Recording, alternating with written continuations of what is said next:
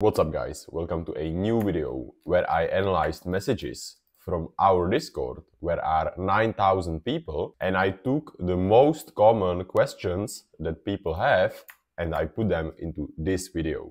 I'm still a little bit sick, but I decided to do the video anyways, so let's get started. So the most common question: how do I get started? What do I download first? What do I do first?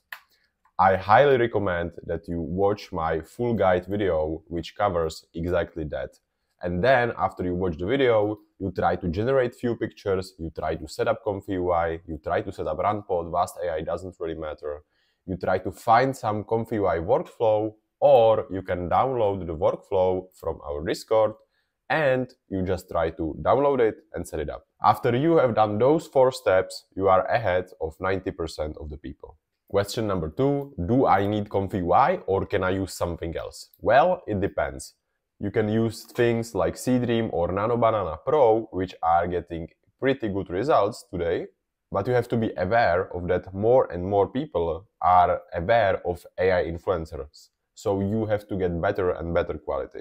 So if you want to get the best possible results, you definitely need Comfy UI. But if you want to get 80–90% of the results for minimal effort, I would use just Seedream and Nano Banana Pro. Question number 3, which models should I use? Flux, SDXL, 1, 2.2, when? Well, it depends, but generally if you want to get the best possible results, you want to use One or Qwen.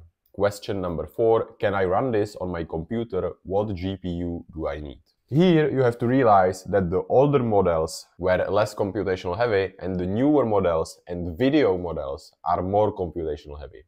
So generally speaking, if you have more than 24 GB of VRAM on your graphics card, you can run pretty much everything locally, but if you don't worry, you can just use a cloud service where you can rent a GPU for a few cents an hour. Where do I download models and where do I put them? Here, let me actually show you. So, if we go somewhere and you want to download a model, so you type 1, 2.2 image to video model Hugging Face. Hugging Face is the website which hosts all of these models, or most of them. And here you can find the files and versions, and here you can, download what do you need, right? And the second question is, where do I put them? Well, if you have a Comfy UI installed, as I have on RunPod, you just open your Comfy UI folder, you open Models folder, and in the Models folder, you see that there are many subfolders. And based on that name, you put the model into the specific folder. So if you download a base model, you put it into diffusion models. If you download a LoRa, you put it in LoRa's. If you download a VAE, you put it into VAE and stuff like that. After you do that, you restart Comfy UI and you can use them. Question number 6, what is a LoRa and do I need one? To answer that question, we have to go to my previous video, somewhere around here, and you have to understand that if you have an image model, the image model has 10 million images that it is trained on, and it has a lot of images of a blonde girl. But if you want the model to understand your girl that you are gonna train it on, you have to put the specific images and you have to put specific keyword to get the consistent face and consistent images. And if you want to get the best possible results, well, then you need to train a LoRa model, of course. But if you are okay with such results, which are like not the worst, you do not need a LoRa model. Question number 7, how do I load a workflow from JSON? And I will show you once again. So we have Comfy UI loaded, and this is the basic workflow in Comfy UI. And let's say you have downloaded a JSON file. The only thing that you need to do is you drag and drop it into Comfy UI. It loads, and then you have a new loaded workflow. There is one more thing that you should know, and that is that all of the images generated from Comfy UI contain the workflow as well. So what I can do is drag and drop one of my images that I have generated, and it loaded the workflow.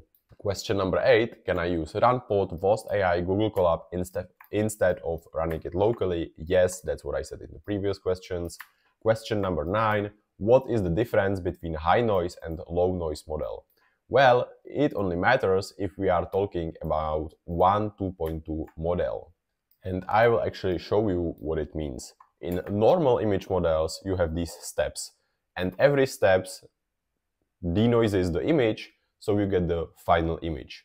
But 1.2.2 has high noise model and low noise model, and I will show you in Conf.ui what does it mean. So if we load some 1.2.2 workflow, you can see that the workflow is loading, and you can see that we have two samplers here. Sampler is actually the thing that is doing the denoising stuff.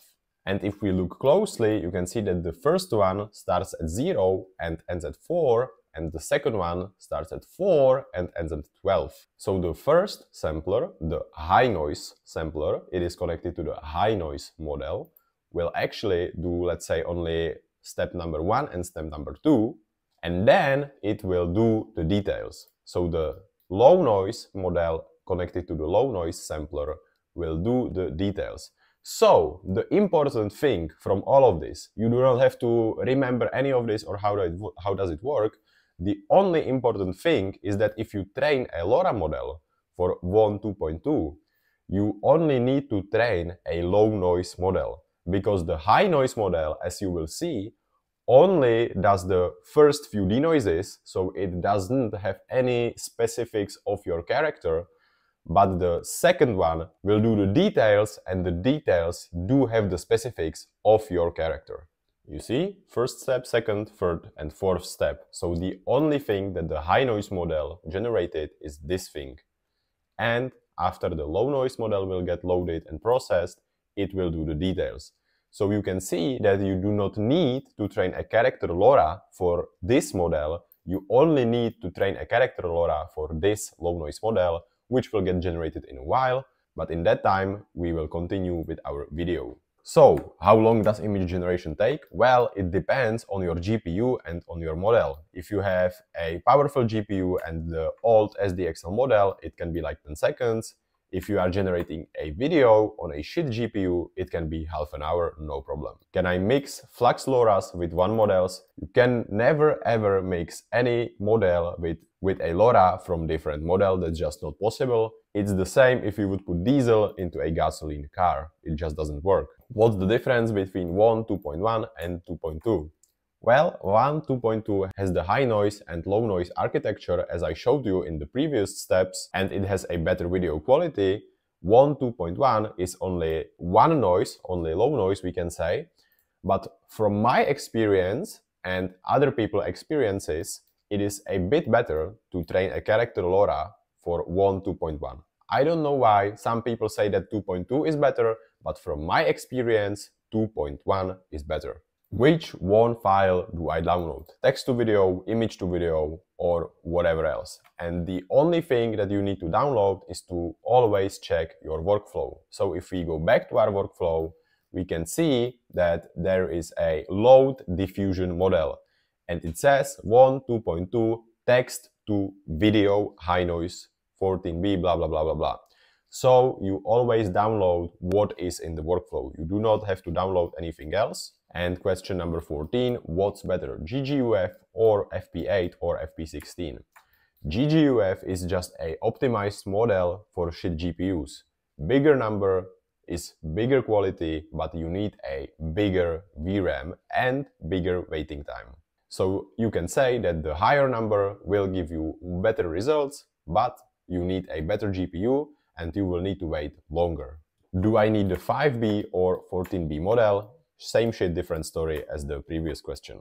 Can one do images or just videos? Well, it is a video model, but if you know, videos are just a lot of images in a sequence. So if you generate just one frame of a video, you get an image. And it is used for images too. And you can actually see that our workflow has generated an image, but the image is from a one model. Question number 17, is SDXL still good or should I upgrade? Well, it might be good for starters, you know, to play with the prompts and stuff like that, but it still has the old issues with the hands, with the fingers, with the details. So if you can use a better model, use the better model. The only thing I recommend to use it for is NSFW, because it is such an old model that many and many people trained it on literal porn, so you can generate not safe for work images. Question number 18. What is a VAE and do I need to change it? The only thing that you need to know, I don't want to go into details, is that it is a converter from computer language to real image. If we go back to our workflow, you see that somewhere around here is load VAE. The only thing it does, it takes the stuff from the computer that is generated and put it into a real image. So in real life, the only thing you need to do is to download a workflow, load it, and download a proper VAE, which it says right here. Question number 19. What checkpoint model should I use with Instagirl LoRa? So what is Instagirl LoRa? It is a LoRa model to achieve that Instagram look.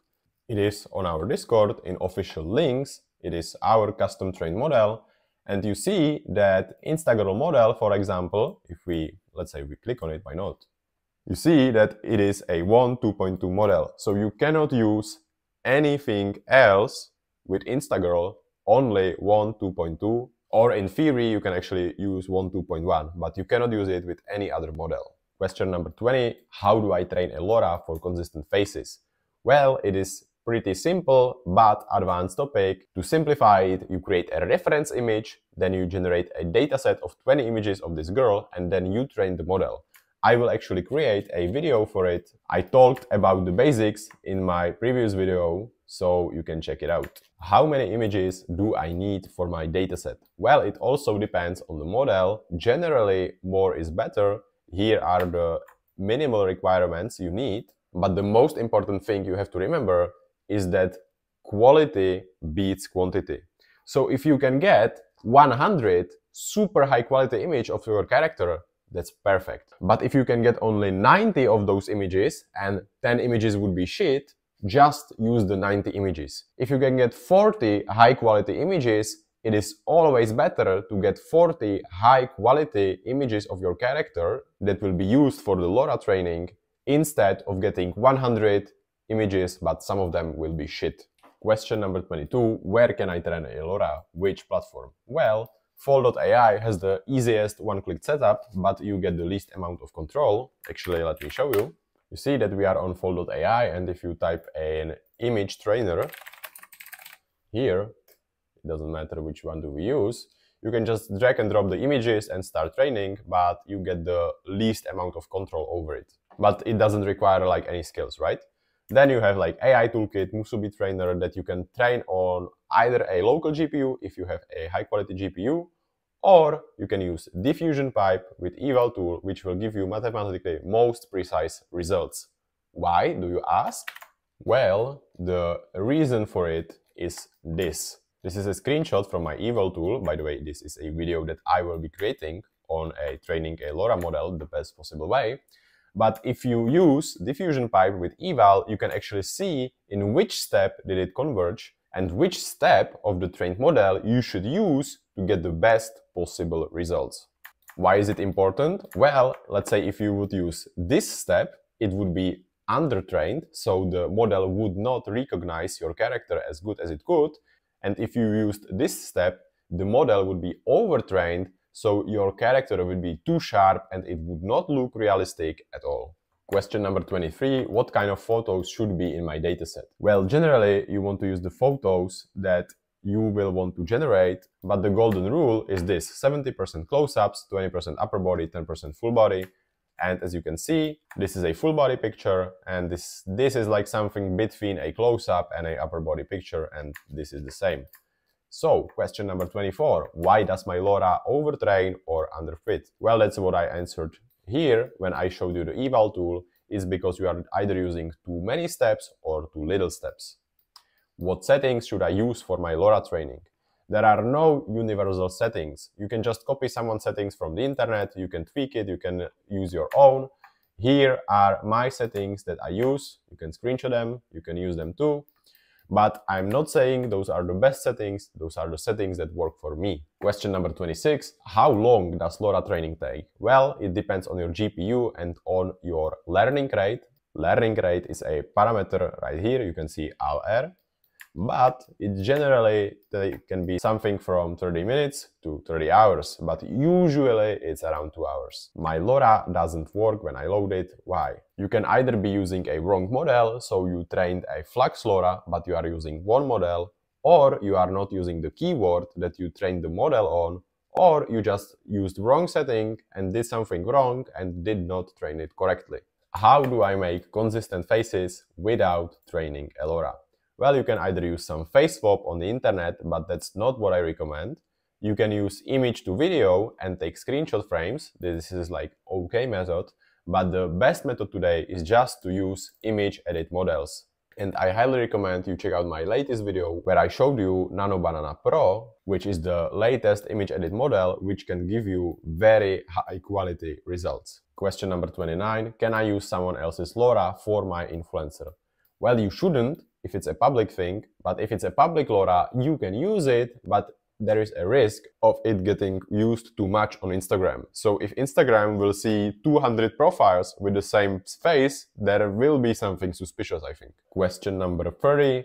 I'm getting an out-of-memory error. What do I do? Well, you can either use worse models, or you can get a better GPU. You can decrease the resolution of your images, or if you are doing a video, you won't generate a 10-second video, but only a 6-second video, for example. Question number 31. Generation takes 30 minutes. Is this normal? Well, it is not normal. Usually, if you have a normal GPU and generating images, the worst it can be is like 5 to 10 minutes. From my experience, if you don't have the worst GPU, but if you are generating a long video, it is definitely possible. I'm getting a black image output. What is wrong? Usually it's something with the workflow. You can be using wrong VAE, you can be using wrong model, there is something usually that is wrongly set up. In this scenario, I would either try to ask AI or download a different workflow. Question number 33, missing nodes when I load workflow. So let me show you. So I will use some Flux workflow that I should not, I think, have.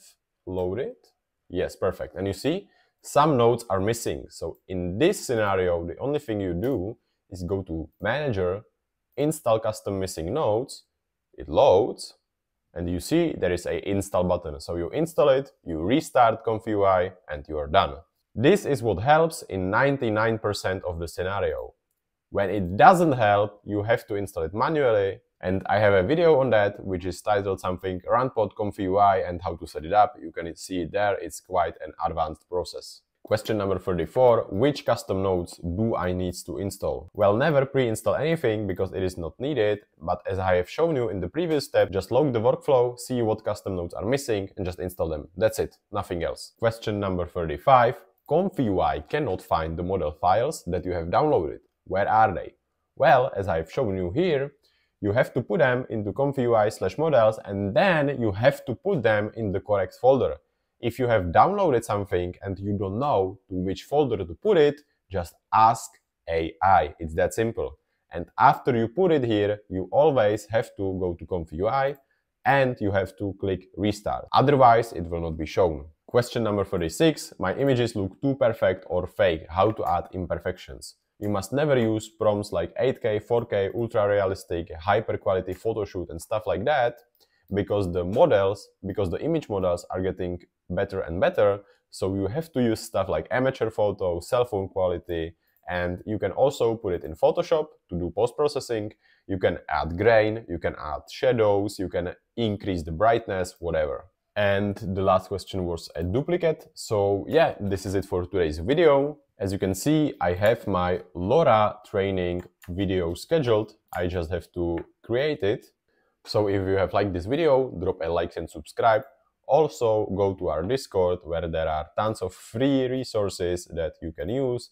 There are tons of workflows that you can use.